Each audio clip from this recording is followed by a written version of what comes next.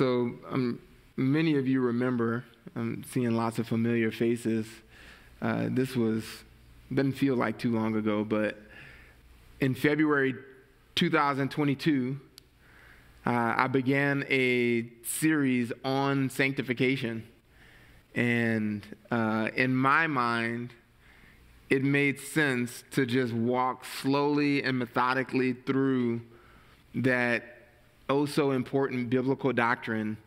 And I've still got plans to teach everything that I have in that notes app on my phone, but it just won't be here.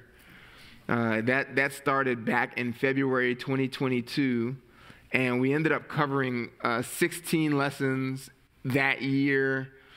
And then as we got closer to departing for New Orleans, and my role here started to shift and lessen a little bit in how much I was carrying, this series won't be finished here.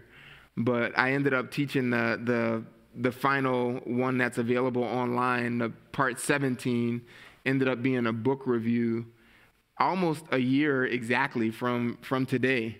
So it was a year ago on May 21st last year.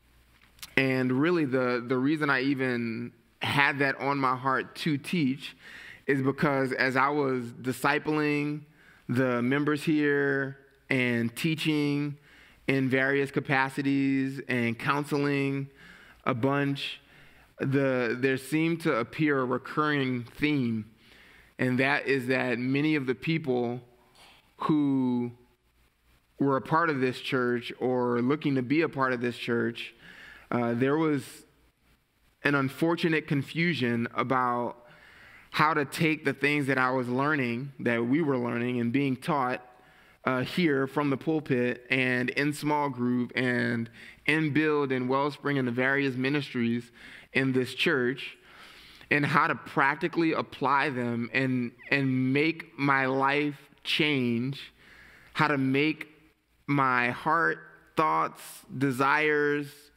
habits all turn Godward, and how to practically cause myself to look more like Jesus.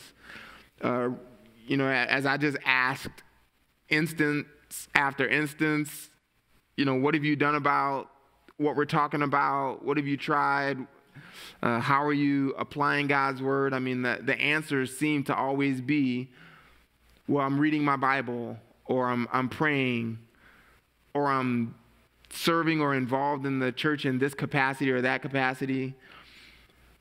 But how those very good things ought to have resulted in tangible differences in life, in a marriage, in parenting, in some personal sin struggle, we had just seemed to be missing that.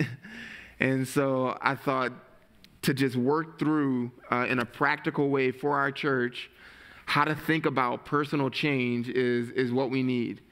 And I came far short of finishing that. But that was the initial impetus for this study that I was teaching here. And really the next thing that I had in mind was to address purity of heart, to address the inner life, and over several lessons to help us think about what we call heart shepherding and the practical side of the Build and Wellspring ministries. How do we actually think about and apply those things that we're learning? How do we think about the heart? And just to take some old teachings and maybe give us a fresh look on those things, and to do that over several lessons. Well, I'm not going to be here for several more lessons, so we're just going to condense all of that into one morning this morning and talk about purity of heart. Purity of heart. So this will be part 18 of sanctification, and we're going to look at purity of heart. John Calvin, when he was exiled, essentially kicked out of Geneva for his shepherding practices and what he was teaching. He was gone for 3 years, and when he finally returned 3 years later, he picked up right back in the Psalms where he had left off. This isn't quite that, but it's got precedence in church history to pick back up after a long break anyway. And so I want to talk about purity of heart, and just want us to think about this morning as we think about purity of heart and how it's essential really to the Christian life, that this purity of heart is actually the goal of biblical instruction. It's a characteristic of all those who will one day inherit God's kingdom, where they'll see God face to face. And unfortunately, purity of heart has kind of fallen on hard times. And this isn't the common way of thinking, that purity of heart is actually necessary. It's not something we can do without in the Christian life. We must have this. And our souls are not safe, you could say, without purity of heart.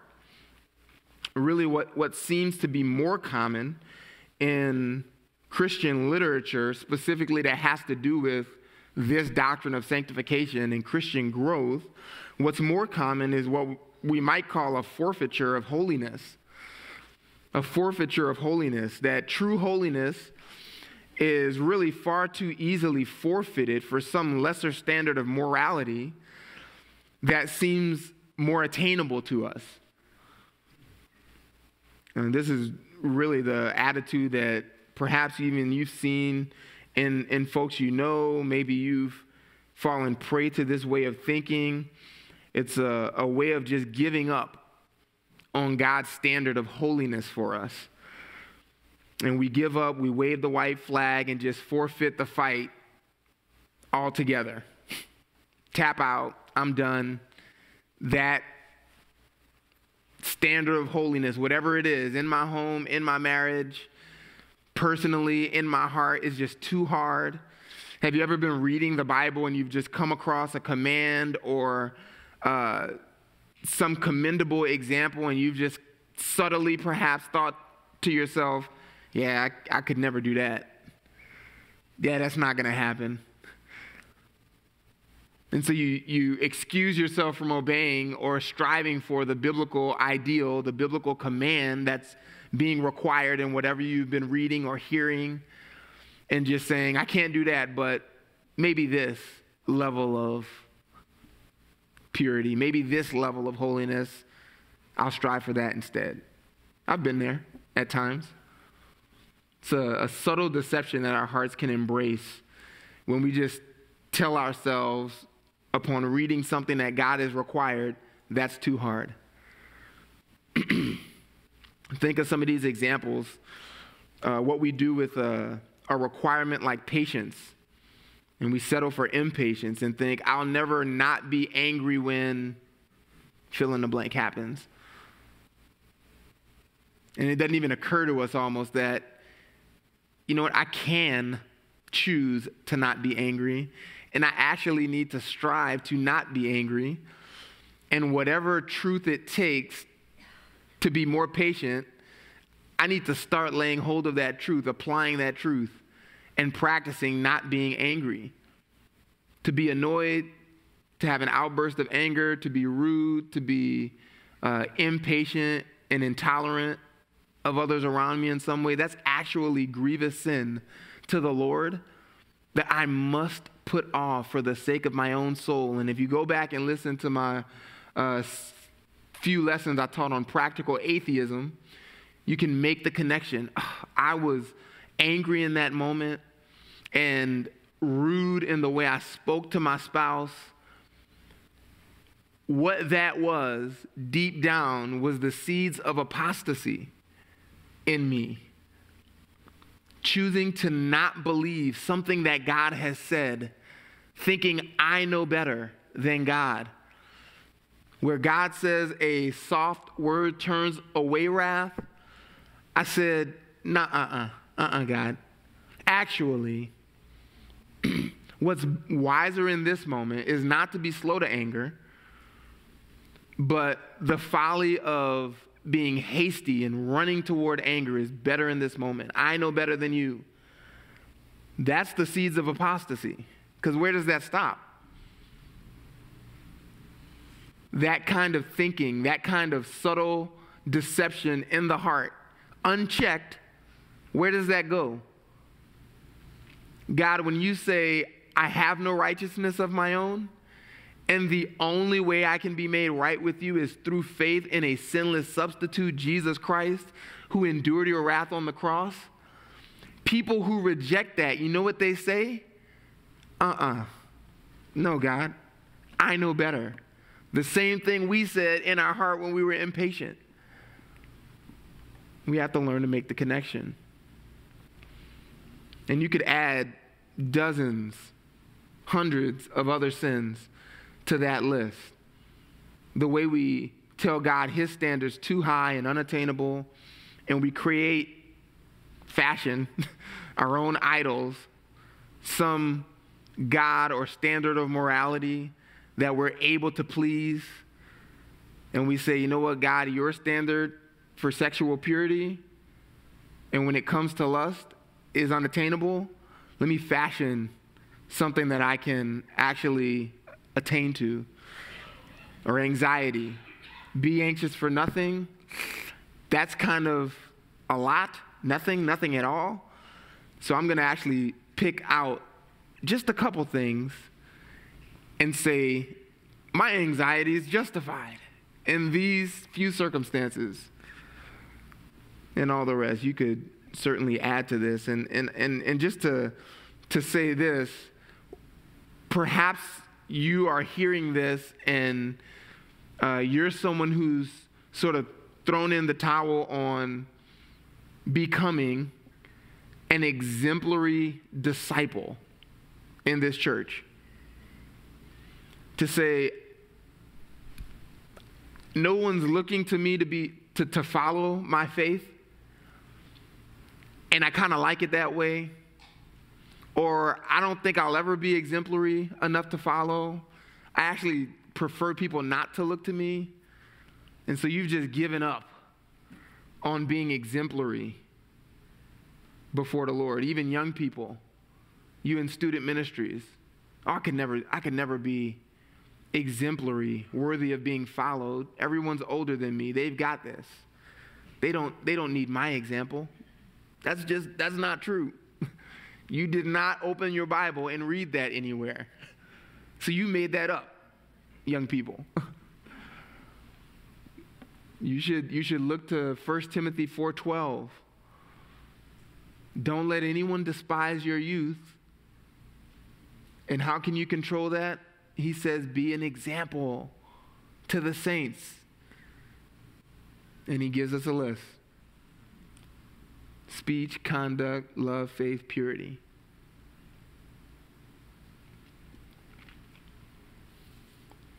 I came across an unfortunate example of this mindset even in a popular book on sanctification titled Deeper. In that book, the author writes this. And this is a manual on sanctification, and he says, regarding the purpose why he's writing and the audience to whom he's writing, he says, quote, we're talking about real change. And we're talking about real change for real sinners. And he tells his audience this, his readers, if you confess the doctrine of original sin, but at the same time feel yourself to be doing pretty well as a Christian, you can put this book back on the shelf. That's interesting. Are you saying I can't believe what the Bible says about sin and be doing pretty well as a believer? Oh no. Is my life just supposed to be a wreck while I believe what the Bible says about sin? Can I not do what Paul commands and walk in a manner worthy of the Lord as I'm striving for that? And say, but I am, like Paul, the chief of all sinners? Of course. But that's not the attitude of too many Christians today and authors who are writing books like this one is no, Christians who are honest, their lives are a mess. And I just don't believe that that's the case. I don't believe that that's the case. You can be arrogant and proud thinking that you're doing well, and that's not what I'm encouraging at all. But you can actually live a consistent, blameless, holy life, not perfect, but consistent and upright and blameless. That's attainable. And God calls us to that. And if we have that way of thinking, there's one thing that we are sure to never achieve, to never really practice, and that is what we're talking about this morning, purity of heart. If you give up in the ways that I've just described, then you'll never have a pure heart. And so let me begin with that encouragement. Reset your focus this morning. Whatever baggage you brought to equipping hour, however your week went, whatever sin struggles you're aware of this morning, just know God's word provides a path forward. You don't have to be stuck in the rut you might be stuck in. The scriptures give us sufficient hope and sufficient help. And that's what we're going to look at this morning. I want to tackle this issue of purity of heart with really four questions. Four questions concerning purity of heart. I'll give them to you all up front. We're going to answer the questions, what is it? What is it? Is it possible? Is it necessary? And how is it accomplished? Number one, what is it? Number two, is it possible? Number three, is it necessary? And finally, number four, how is purity of heart accomplished? John Flavel was right when he noted that the heart of man is his worst part before it be regenerate, and the best afterwards. Before you were a believer, your heart was the worst thing about you. And now that God has saved you, Christian, it's the best part about you. It's the best part about you. And he goes on to say, the eye of God is, and the eye of the Christian ought to be, principally fixed upon the heart. This is the emphasis in Scripture, is the heart. We're not talking about behavior modifications. We're not talking about just following some formula for personal change. We're not talking about just going through the steps rotely, but from the inside out, at the level of your convictions, what you believe, what you love, what you're motivated by, where only God himself can see, that must change. That must change and be brought into submission to the truth. So with these four questions in mind, let's look at number one. What is purity of heart? What is purity of heart? Turn to Proverbs chapter 14, verse 4. This word for pure that we're going to see, the Hebrew word bar means pure or empty. And it appears in Proverbs chapter 14, verse 4, which says, where no oxen are, the manger is bar, clean, pure, empty. But much revenue comes by the strength of the ox. You get what that means? You can have money that comes from using the ox's strength to accomplish a task that only the ox's strength can accomplish. But with that comes what? All of the filth that come with oxen, and managing them and keeping them. But you could have no oxen, forego the revenue, and what will you have instead? Well, a clean manger, a pure manger, nothing in it to defile. And so that's one place where this word for pure appears. Turn back to Psalm 24. Psalm 24. And just look at verse 3 as David in this psalm describes Yahweh the Creator, Yahweh the Savior, Yahweh the King who is coming. He says in Psalm 24 verse 3, "Who may ascend into the mountain of Yahweh? And who may rise in his holy place?"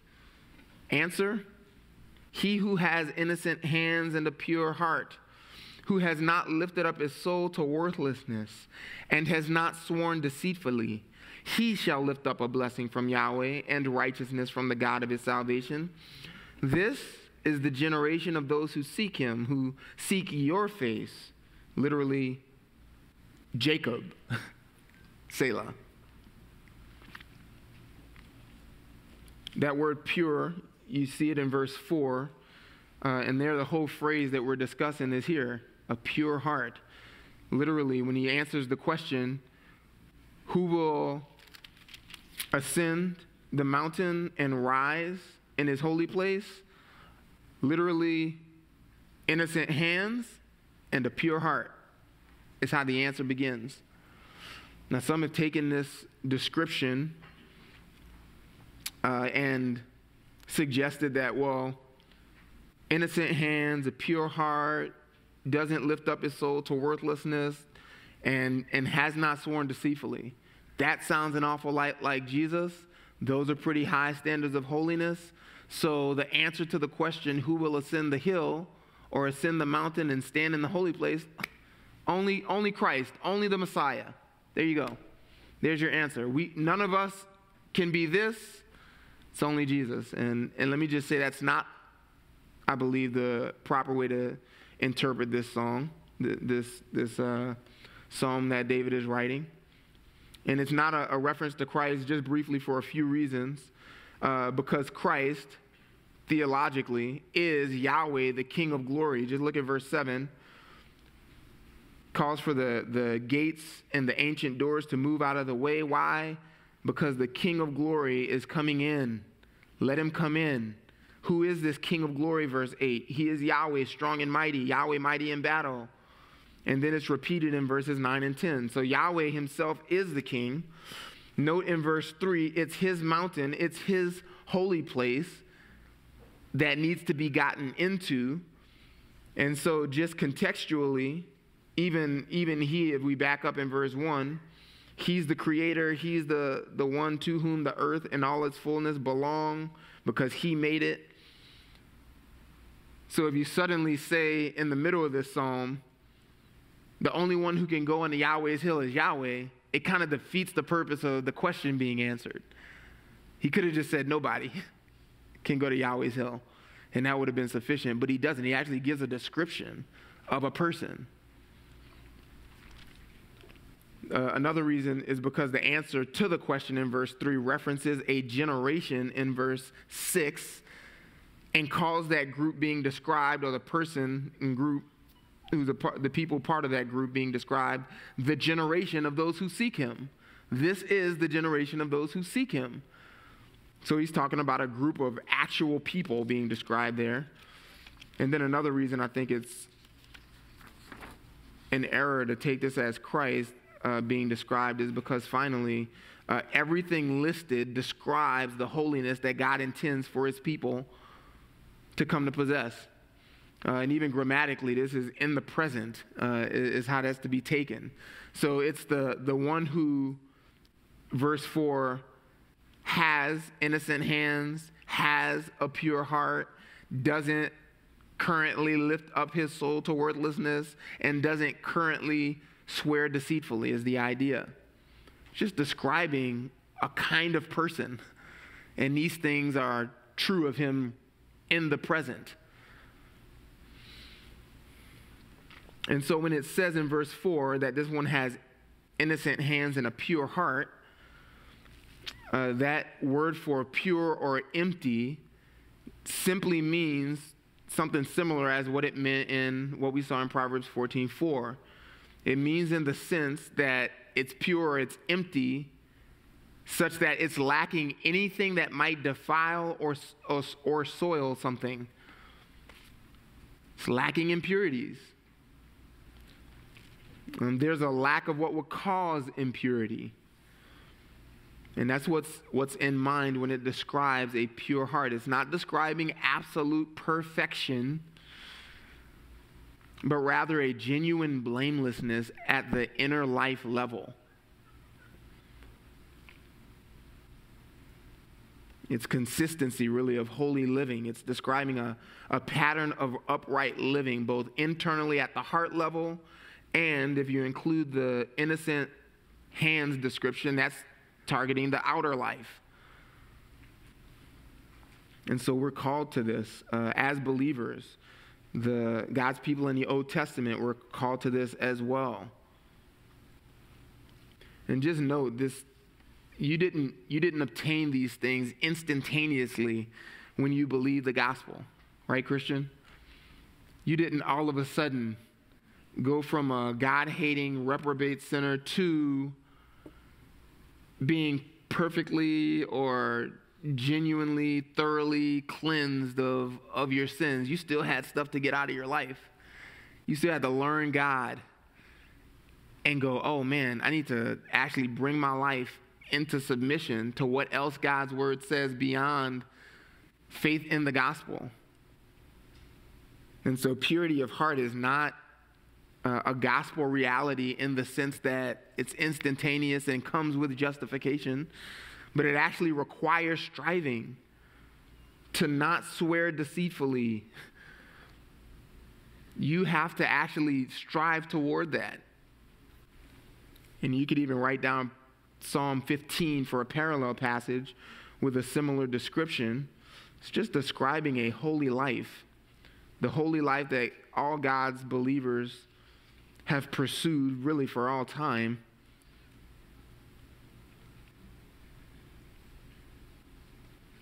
And so really we can think of purity of heart. What is it? Really, you can think of it this way. It's purity of heart is what results from a constant, regular, successful removal of sin from the soul. Say that again. Purity of heart is the result of constant, regular, successful removal of sin from the soul. This isn't news to you if you've been here for very long. This is heart shepherding. It's what happens when you shepherd your heart. When you bring everything your heart does, its thinking, its beliefs, its convictions, its desires, the motivations that are at the center of you, i.e. your heart, when you bring all of that in subjection to specific truth that God has spoken in his word, what results from a life habitually practicing that? Purity of heart. That's right. Purity of heart. Even in your imperfection, you have purity of heart as the result, is what we're talking about. And so question number 2, now that we've seen what is it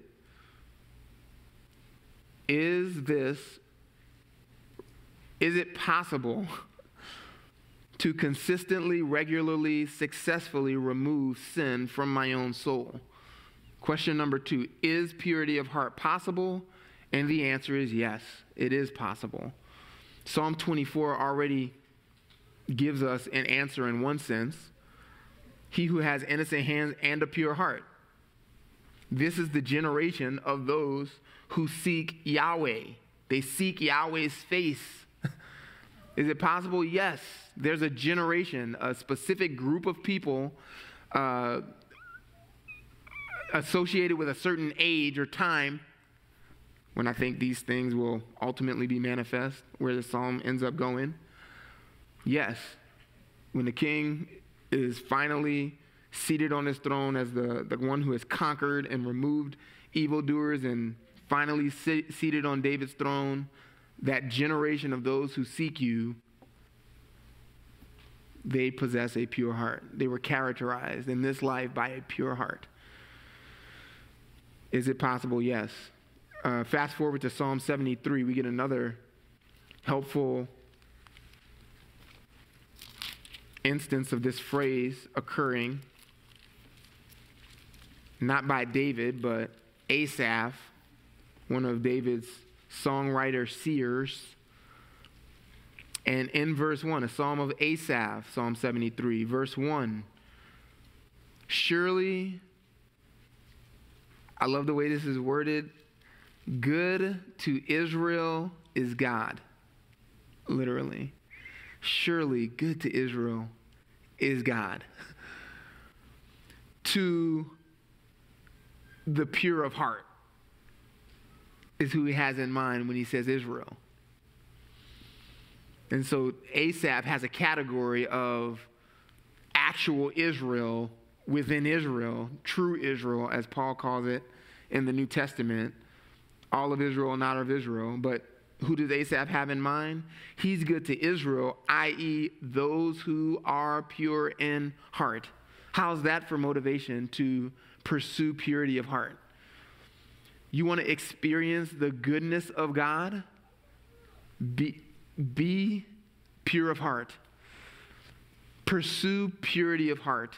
God's good to those people in a way that is unique, in a way that is not simply what we call common grace, that he lets it rain on the just and the unjust, but uniquely good, kind, favorable towards them.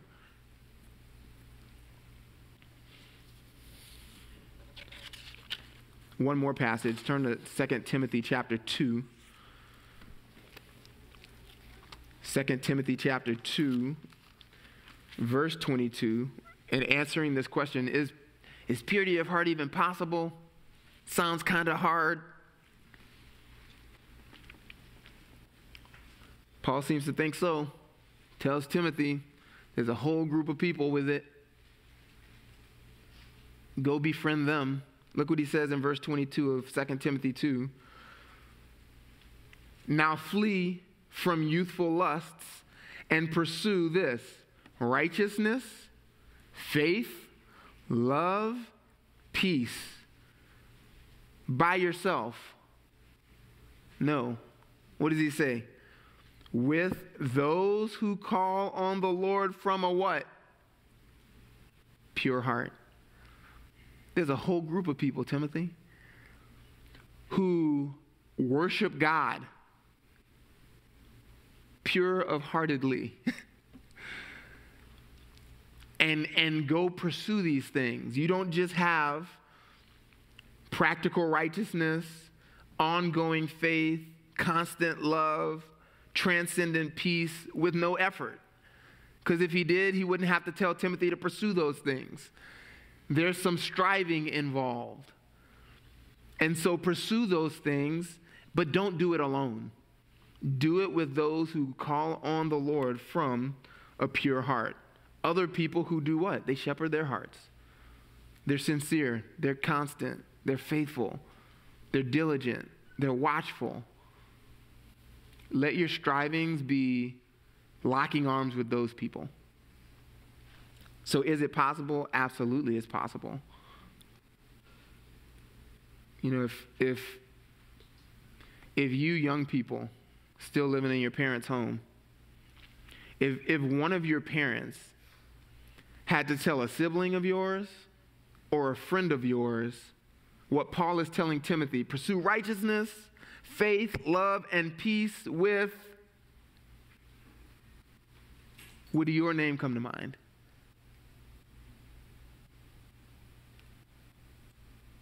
My son or daughter practices heart shepherding.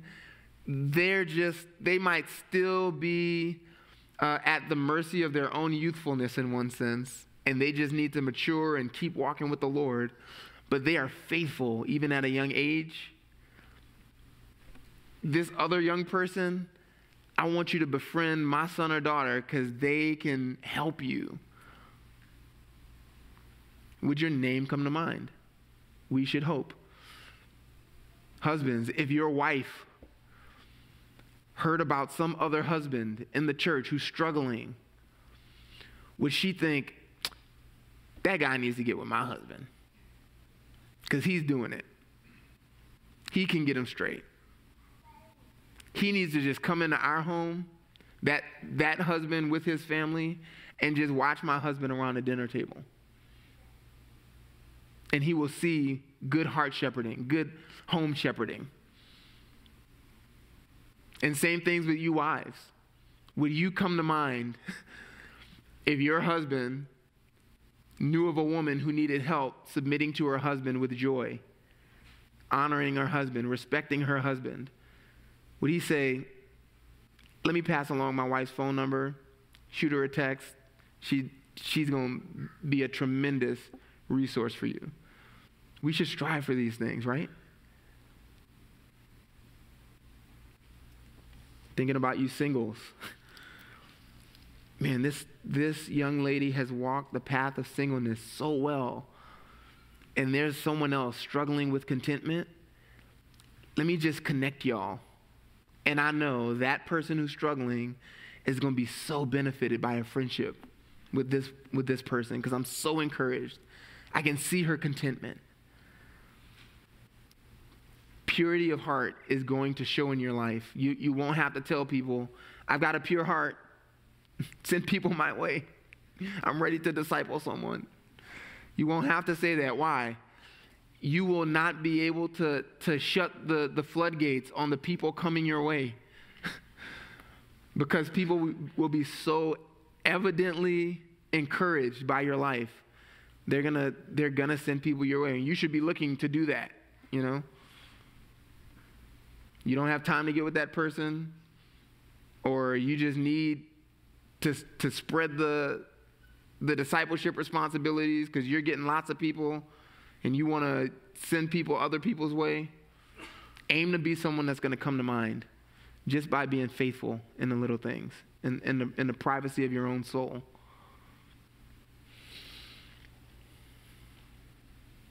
And so we want to consider, thirdly, is it necessary? I mean, it's one thing to say, okay, we get what it is and we get it's attainable, but what's really at stake? Do we have to have that? And I just want to give you a couple things, a couple reasons why this is necessary. It's necessary, this purity of heart that we're talking about is necessary for clarity and for the kingdom. It's necessary for clarity and for the kingdom. Let me show you this in one place. Go to Psalm 19. Psalm 19, a famous song about the supremacy of God's word revealed.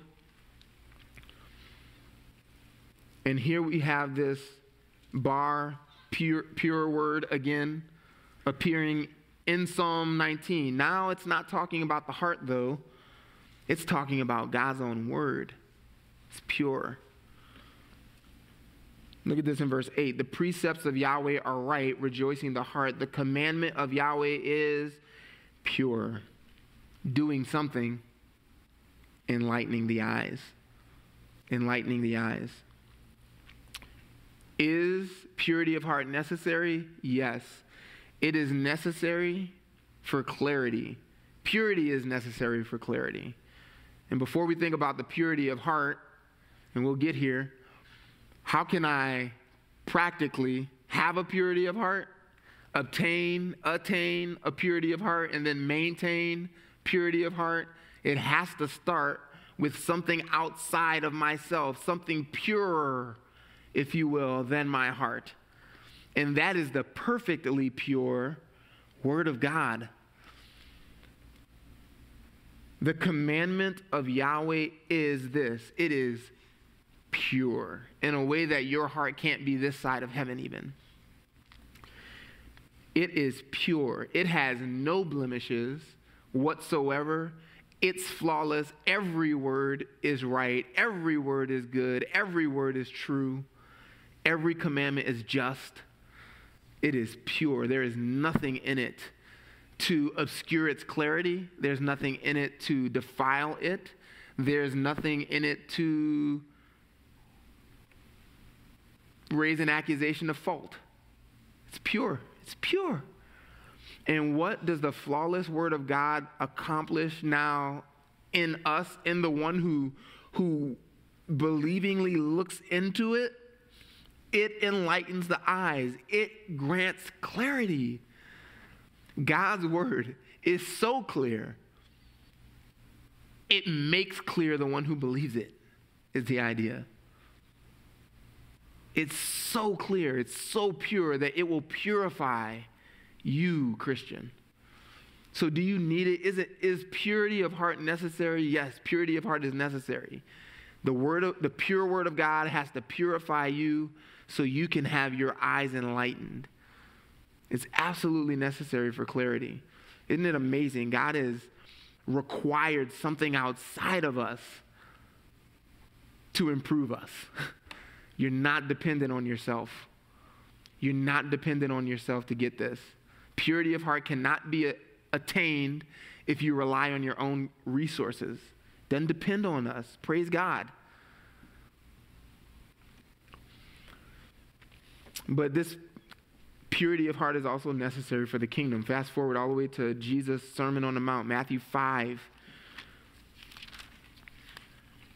I love this. This is sort of a, if you want to call it this, silver bullet on this issue. Theology of purity of heart, you can get it in a word. In the Sermon on the Mount, verse 8 of Matthew 5, blessed is somebody, and who is blessed? The pure in heart, for they shall see God. There's so much here, and we don't have time to unpack this at length, but blessed are the pure in heart. Psalm 24, this should sound familiar, what we're reading here, because we just read, they will raise up a blessing to the God of their salvation. That was Psalm 24. The one who has a pure heart will lift up, raise up a blessing to the God of his salvation. I think ultimate salvation is in view there in Psalm 24. Ultimate salvation is in view here in Matthew 5. This is capital S salvation, capital K kingdom blessings that are in mind.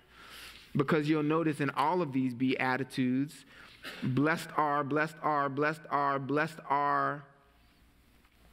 The group is identified, and they possess something now that they don't actually have tangibly. Verse 3, the kingdom of heaven. And then everything else is future. They shall be comforted. Well, that's when that blessing that he just mentioned of the kingdom is finally manifest. Verse 5, they shall inherit the, I think, Gase, better translated, land. They shall inherit the land when that kingdom finally comes. They shall be satisfied when the kingdom finally is manifest. They shall receive ultimate mercy when in the kingdom. They shall see God at the same time. They shall be called sons of God. And then he ends it. Theirs is the kingdom of heaven. I mean, he's talking about the kingdom. Who inherits the kingdom? The pure in heart. Is purity of heart really necessary? Absolutely. You can bank your eternity on it. It's necessary. What in the world would make someone think who hates purity of heart now, who doesn't even strive for purity of heart now, that somehow they would actually enjoy the kingdom where everything's pure and everybody else has pure hearts, perfectly pure hearts? You don't want that now, and you think you're going to like heaven? You're mistaken. It's just not so.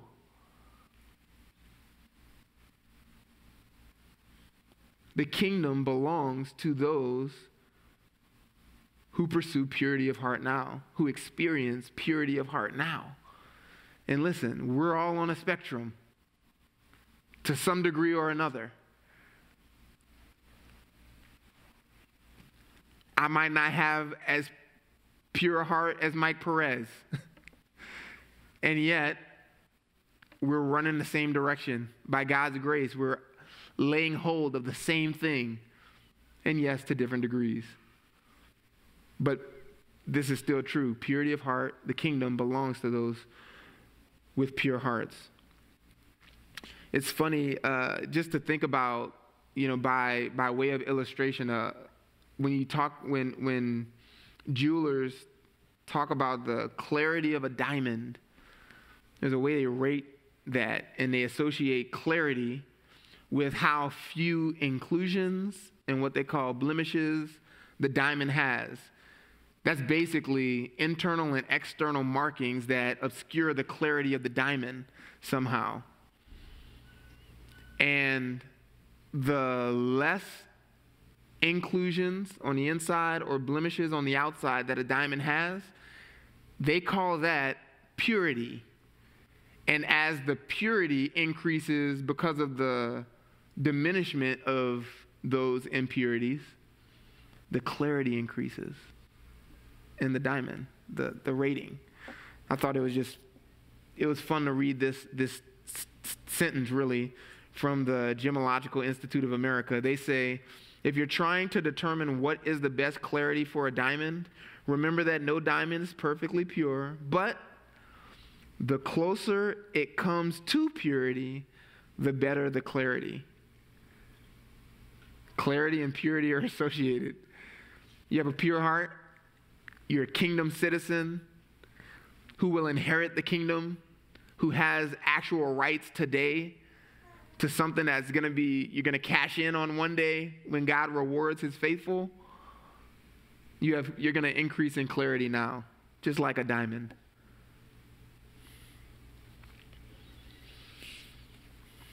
I just want to end our time and just exhorting you with this final question. From this final question, how is purity of heart accomplished? We've seen what it is. We know what it is. We know that it's possible. And we see that it is so necessary.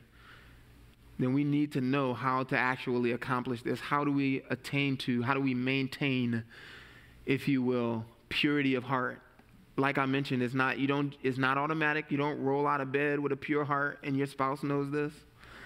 Your kids can bear witness to this reality. Even when you're given a new heart, it's sort of like when you get a new family van. Your kids are thinking, that's got new spaces for us to make a mess in. Your new heart's like that. New temptations, ready to make a mess of that new heart God's given you. And so it takes work to keep it clean.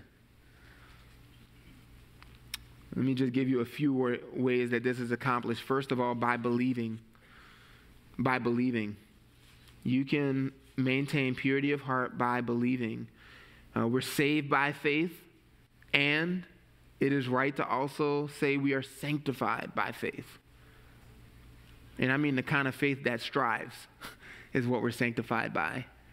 You're saved by faith alone that doesn't strive, doesn't work, Paul says in Romans 4. But the faith, the same faith that saves apart from works, is the same faith that sanctifies by works.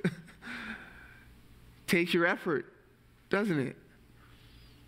You can write down Romans 4:18 and following, where Abraham, it says, grew strong in faith because he continued exercising faith in the God who spoke the promises to him.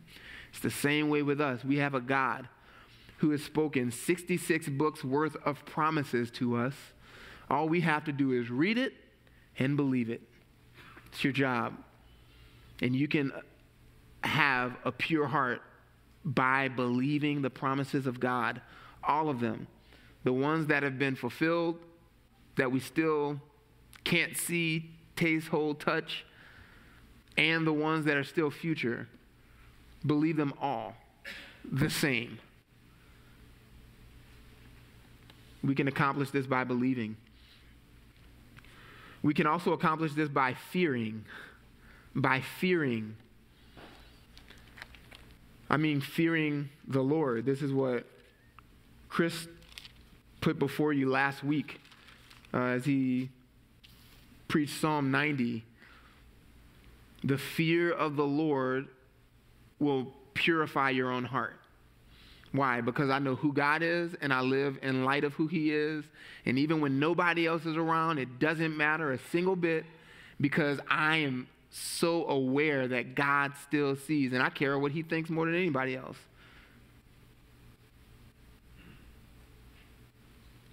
Proverbs 16:6 says this, by loving kindness and truth, iniquity is atoned for, and by the fear of Yahweh, one turns away from evil. It's by the fear of the Lord. The fear of the Lord is the hinge on which sanctification turns. Purity of heart hinges on fear of the Lord. If you don't fear the Lord, you'll never have purity of heart. If you do fear of the Lord, you can't help but have purity of heart. That's how it works. How else is this accomplished? By praying, by believing, by fearing, and by praying. Psalm 119:86 ends with this prayer. Help me. Help me. That counts for a prayer. You wondering what to pray? There you go. Help me. That is the cry of a dependent believer. Pouring out his heart to God in 2 words. Help me. And we should pray this prayer. If you recognize the immensity of the task of maintaining a pure heart, I don't know about you, but I know the temptations I feel. And I just think, Lord, how in the world? If it's up to me, I am not going to stay faithful. You know, there's enough temptations all around me, advertisements, billboards, riding down the highway, just sin all around and in me. I don't stand a chance unless supernaturally God preserves me and produces the purity of heart that I can't accomplish for myself on my own. Help me is a good prayer, believer. How else is this accomplished? Fourthly, by preaching. By preaching. That's right. Paul says in 1 Timothy 1:5, the goal of our command, the goal of our instruction, exhortation is love from what? A pure heart. Biblical instruction aims to produce purity of heart in the listener so that they will be better lovers of God and his church and others. Biblical preaching aims to sanctify the inner life, aims to help you have purity of heart. And so if there is opportunity for you to hear biblical teaching, if there is an opportunity, and I know I'm preaching to the choir because you're at equipping hour, somebody's going to hear this on the back end who isn't here this morning. If you sacrifice biblical teaching, preaching, instruction for other things that are not helping you obtain purity of heart and endure for eternity, you're making a worthless trade. You're making a worthless trade. If you're tired, but there's biblical instruction happening at small group, you need to be there. If there's biblical teaching in 414, and I know there is, and you choose to do other things because you just don't feel like going, that's a bad trade. If you're praying what I just mentioned, help me, God, help me grow, and you're asking people around you to help you, but you don't want to be at equipping hour and you don't want to be at Sunday evening services, stop praying. Stop praying. You have a banquet laid out for you, and you would rather sit at the table and go hungry. I remember I was sick one time, and my dad told me, if you're not going to do what the doctor says, stop asking for people to pray for you. Okay, I'm going to do what the doctor says. Avail yourself to the preaching and teaching of God's word whenever it's available. And by doing so, you're proving that you're dependent on God. You're entrusting your soul to Him and His means for change. Just a couple others to mention. By fellowshipping. By fellowshipping. We already saw this in 2 Timothy 2. Biblical fellowship, too, is intended to purify the heart. You need help? Get alongside people who are doing it, who are running the same direction. Young men who are single, you need help growing in purity of heart, marry a woman who's doing it. You get real close to a woman who's running the same direction. Don't delay marriage. Doesn't get more practical than that. You can write down Hebrews 3:12-13, because the solution in God's mind through this biblical preacher was to avoid hardness of heart, to avoid an unbelieving heart, encourage one another. As long as it's called today.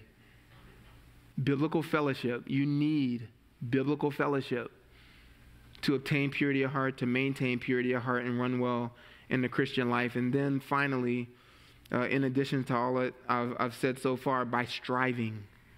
By striving. It's hard work, isn't it? It's not automatic. And so don't set your expectations wrongly and just expect ease. It's not too hard. If you're doing all that it requires, then you're only doing just enough. It's not too hard. It's what God intends. And so exert yourself. This is good. You're going to die soon anyway. You wonder, the patriarchs, they lived almost 200 years old. How in the world did they do it? Heart shepherding all those years by faith, believing the promises. You don't have to do it as long as them, so take heart. It's a sprint. 80 years, right, by strength. Let me just encourage you with this quote from Ryle on this note of striving. He says, where there is grace, there will be conflict. The believer is a soldier. There is no holiness without warfare. Saved souls will always be found to have fought a fight. And so the best that we can do is depend on the Lord to fight well. Let me pray to that end. God, thank you for the hope that you offer us in these impossible tasks. We just look at this mountain before us of your standards of holiness, and yet we comfort our own hearts to know that your commandments are not burdensome. Your yoke is easy. It's light. Your burden is light.